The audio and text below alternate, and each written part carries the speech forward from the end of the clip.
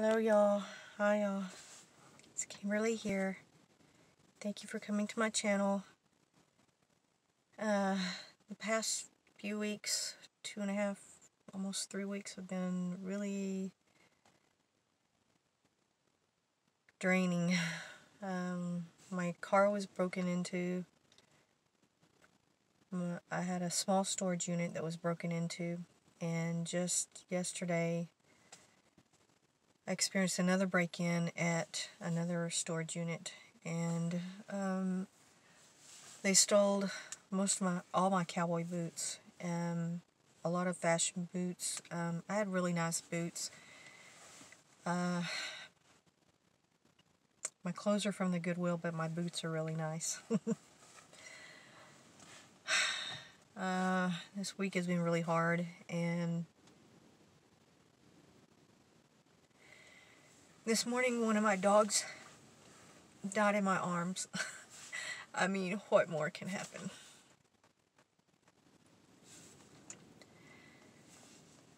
I've had 4 dogs pass away in probably about 3 months' time. They were all elderly, and I was expecting at least 2 of them had outlived their normal life expectancy, and so that was not a shock when the 2 oldest had died, but there were 2 that, I really thought they might have had a couple more years left in them. And this, my dog Tator, he was a Chiweenie mix. He was, I guess the last 6 months, he used to be like a stocky little, he was a little long tube-shaped little dog with little legs. And one time I was reading this story about this lady who wrote a story in I think it was like Parade magazine or something, and she had a dog, and it had a picture of her dog, and he looked just like Tator. And he was the same shape, and he was like a little mixed breed, and almost the same color. And she called him a rampaging fire log, and that described Tator exactly. I laughed so hard when I heard that. Or a tube without legs, because he had really short little legs. And he just had this thick, little, stocky, muscular little body, and he had a little stubby tail. And I guess the past 6 months, he was getting a little frail. He wasn't as, he used to fly like Superman. He was just, excuse me, God, I did not mean to do that. I just ate, and oh my God. Wish I knew how to edit now. I'm not going to start this over. I'm so sorry. But, my eyes are all puffy and red because I've been crying all morning. But he was just this little Superman dog, and he was, not real nice to my pit bull. He terrorized my pit bull. My pit bull was scared of him, and that created a lot of tension, and I tried to get them to get along, and finally they had to be separated. They couldn't be around each other. But he was super dominant, and he was really mean to other dogs. He just had a real jerk personality. He was an obnoxious jerk, but he was my little obnoxious jerk, And so the last few months, his back legs were kind of not very, he could walk and run, but they weren't very stable. Sometimes I would notice that he would kind of make a misstep or something, and I could tell he was maybe getting a little arthritic. But it was just this last year, and he was about 12 years old, and I really thought maybe he might live, another year or 2, maybe longer, because Chihuahuas and weenie dogs, they tend to live a pretty long time.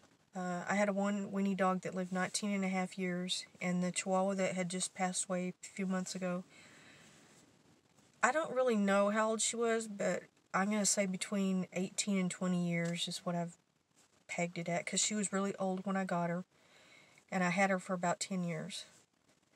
And So Tator, I really thought maybe he'd live a little bit longer, but this last week, I noticed he was kind of just more frail, and he wasn't eating very good. He would eat one day and then not the next. And I checked his teeth, and I didn't see. Well, he had probably some tooth decay, but he still had a full set of teeth, because I thought maybe he wasn't eating he used to eat the crunchy dog food.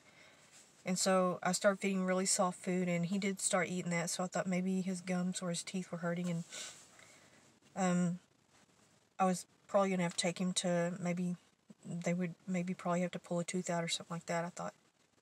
And then, it was actually 2 days ago, I came home and he had thrown up in his crate, and I put him out in the backyard, and I fed him a little bit more, and he tried to eat some of it, but he just didn't eat very much.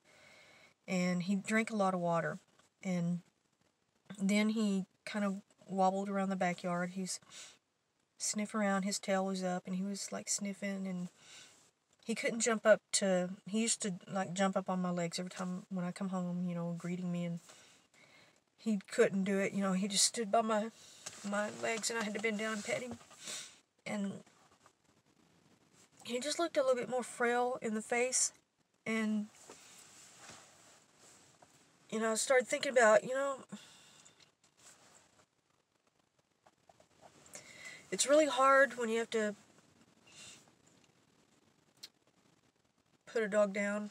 I mean, I hate saying it that way. I wish I could say it. I don't know what way to say it, but I think that he was really... That was probably the time when I was either going to have to take him to the vet or do something. I don't know. He wasn't sick. He didn't have, like, colds or sniffles, or, he didn't have, like, any sickness. He didn't have, like, diarrhea, and that was the first time he's thrown up since, I don't know. He got sick years ago. He ate something, and he threw up, and I had to take him to the vet then, but we didn't really know what it was, but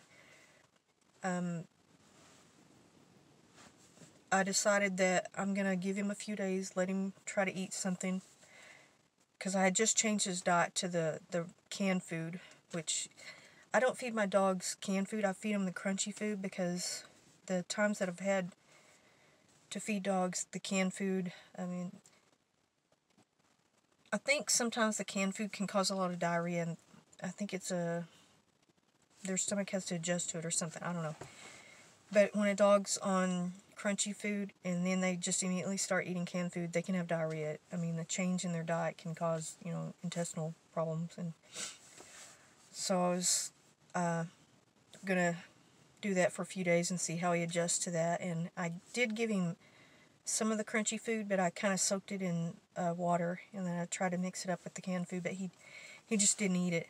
He ate the canned food, and then yesterday I came home and he didn't eat anything. And he just looked really frail and really, I laid him out of his crate, and I took him out in the backyard, and I was going to let him run around, and, well, he really doesn't run around that much anymore. He usually, for the past few years, he'll do his business, then he might patrol the yard for like a couple of minutes, then he goes and finds a place and he just sleeps. And I like to leave him out there. He needs fresh air, and I leave him out there, and I bring the big dog in, and I have time with him. And then that way I switch it out. They both have, enough time in the backyard. They can't be around each other. One of them gets to be in the house with me, and then I switch one out and put it in the backyard, because they both need to be, their equal time in the backyard. And he couldn't really walk very well, and I had to literally hold him up, and he was trying to pee, and I had to hold his little leg up. I mean, he lost his balance, and he couldn't lift the leg and hold his back end up, so I had to, like, literally hold him, lift his one leg, then hold his hip, And then when he was through, he just sat down and just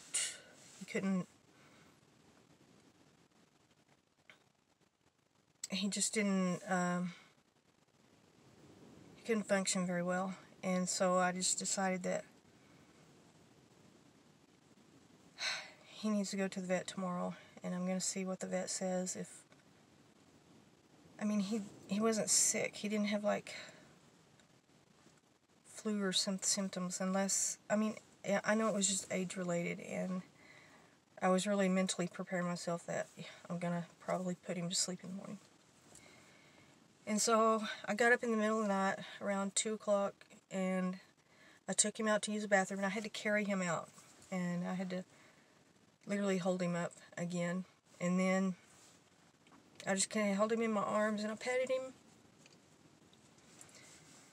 And then I put him back in his little bed and wrapped him up, and he just laid his head down, you know, and he just looked at me. And then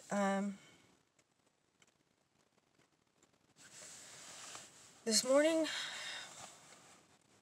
I put the big dog out, and then I was getting Tator out.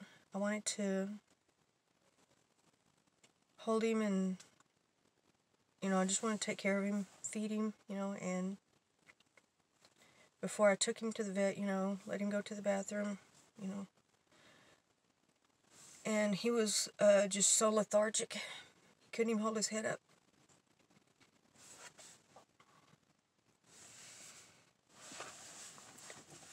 So I just held him in my arms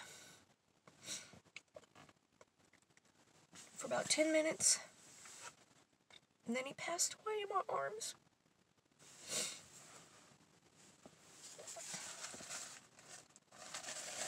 He just gave out. And I mean, I didn't rush to the vet because I could tell he was going down, and he had just this glazed look in his eye, and he was breathing when a dog is passing, they have this, it's a cyanotic breath, you know, same thing as humans, you know, when they're passing away. And I know he was going into a cyanotic state, and instead of rushing him in the car and rushing there and then doing something like that, I just held him. Because there was no point in, you know. God, I think I'm going to cry like this. So this week has been really tough, really hard. And so, I'm just not going to make any videos, probably for a few days or a week, I don't know. I've got a lot of things to deal with, and so I'm just going to take a few days off. And I'd rather come back and make videos when I'm in a better state of mind and just, you know, because all my videos have been really horrible downers lately. Really negative videos, but plus I don't like to cry on my videos. I hate crying like this. But I'm still very emotional from this morning, you know, so maybe in a few days or a week I can talk more. I'd like to tell you a story about him and, you know, do a little story time or something about him, because he was a character. He was something else. My little Tator. Well, thank you for listening, and I'll be back in a few days or a week. I'm not really sure, but I just would rather take a few days off and try to get myself together. But thank you for listening in. Thank you for coming to my channel, everybody. And I really enjoy making the videos, and I'm sorry that they've been so negative and sad lately. But just let me have a few days off, and then I'll make more videos. But thank you so much. Thank you for coming to my channel, and Like, comment, subscribe. Thank you so much.